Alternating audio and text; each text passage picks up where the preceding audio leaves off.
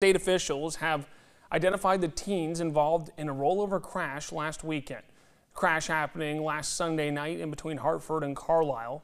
The Iowa State Patrol says 3 teenagers, Peyton Clark, Harley Hill, and Hannah Schaefer, were heading north on 200th Avenue when the driver lost control and went into the ditch. The car overturned and vaulted over this driveway. Authorities say 2 of the 3 teens were thrown from the car.